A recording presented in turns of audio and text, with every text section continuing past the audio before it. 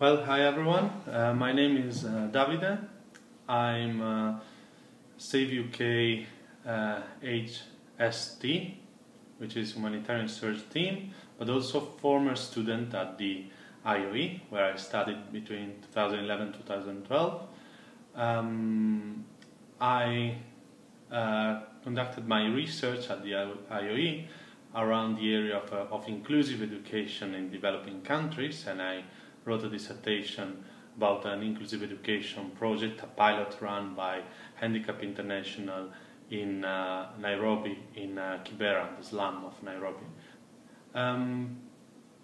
So the reason why I decided to study at the IOE was that I came from a very, very different background. I didn't have any experience of education in developing countries and or education in emergencies. I was working as a musician for 10 years, like playing double bass in classical orchestras and bass guitar in various bands. But I was also interested in inclusive education because I worked a lot with children with disabilities, and I've been a special education needs teacher in a secondary school in Italy. So I decided that I wanted to explore more how inclusive education worked and what was the concept of inclusive education in other countries. And to do that, I said, okay, I need a kind of a theoretical background on the main concept of development and international development. So I moved to London and I did the master at the IOE. During the master I did a research, and my dissertation was focused on the research, which was eventually a kind of an evaluation of a Handicap International run project in Nairobi, a pilot project, and I used the capability approach. Of course, while I was studying, I was also looking around because I was quite anxious about what would be next. So, yes, I volunteered at Handicap International, even in London, even after I completed my research. But yeah, it was quite hard to enter the field, as I think all of you know. This is very typical. So basically, after the graduation, for 4 or 5 months, I was just sending applications around and not getting many answers, until I saw a traineeship opportunity at Save UK, which was not something completely new to me, because during my studies at the IOE and during a seminar, we had as a guest Charlotte Balfour Poole, which was and still is the senior education emergency advisor at Save UK. So she told us about the education emergency, which was not something we were much focused on during the master, and also about this opportunity at Save UK. So, but back then, when she came, I decided not to apply straightforward because I had to write my dissertation, so I was quite busy. But after the dissertation, I said, okay, this is the right time and let's try. Of course, I was looking for something that was paid, but after 3 or 4 months without a job in London, it's not a very easy life. So I said, okay, let's go even for this traineeship. And I have to say the traineeship was extremely good. It was 6 months based in the headquarters, and then 6 months based in Save the Children country office. So the 6 months in London were were focused on like some structured learning, so there was distance learning, but also some simulations to understand the context of emergencies. And also was working with the education in emergency team. After 6 months, I was deployed to to Iraq, to Dohuk in the Kurdistan region, to support the new education emergency program of Save the Children.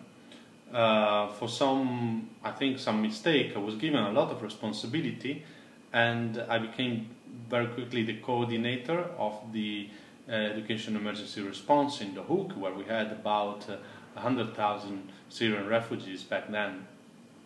And I really enjoyed. It was a very challenging time, but I really enjoyed, and I understood that was the kind of job I would want to do.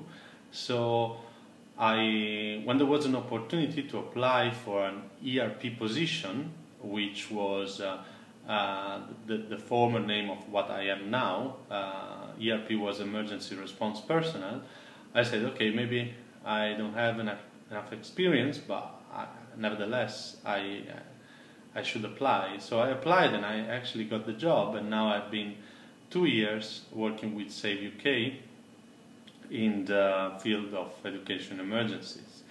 Basically what I do, I'm kind of a rapid response team member, so I'm deployed to different countries wherever Save the Children country office needs support for education emergencies, and I can cover 3 different roles. One is a program manager, so managing an education emergency program. The second one is a technical advisor, so it's more about the strategic development, the ensuring the quality of the program and proposal development. And the third thing is a cluster coordination, so I can work in the capacity of cluster coordinator, and I've been doing that in Sudan, in Darfur. So in the last 2 years I've been deployed to 5 different countries and 5 different responses, which were very, very difficult, very different and difficult. So the first one was Iraq, so I went back to Iraq as an ERP back then, continuing basically what I was doing, with the only difference but that in the meantime ISIS had took over Mosul, which was like 60 kilometers from Dohuk, and so we had also this influx, massive influx of IDPs and not only refugees. The second one was in Sierra Leone during the Ebola outbreak, so I was developing the strategy of Save the Children, the education emergency strategy, and I was there for 2 months. And the third one was in Darfur as a subnational cluster coordinator for the 5 Darfur states. Then I was in Nepal very, very briefly for about 10 days, which was not very successful because basically I burned out and I had to leave the country because my level of stress has reached a point of no return. Then I had to take a break, and after that I was deployed to Tanzania for about 2 months for the Burundi refugee response, which was, for Save the Children, a very small response, and I was working as a program manager. In terms of the challenges, there are so many that I don't know where to start from, but maybe I can focus on 2 challenges that I constantly face.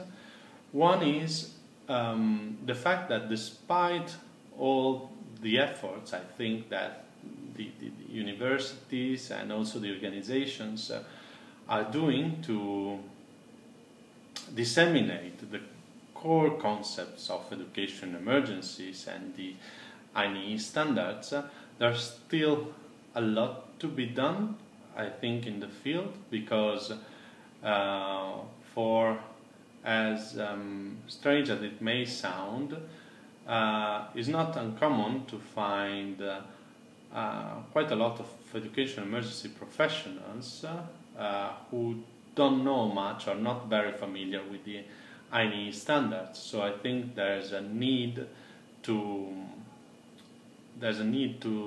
trickle down those content concepts and make sure that they become kind of common language of education in emergency. Because I think, yeah, when you study at the IOE, you assume that when you talk about education emergency, everyone is familiar with the INEE standards, but it's not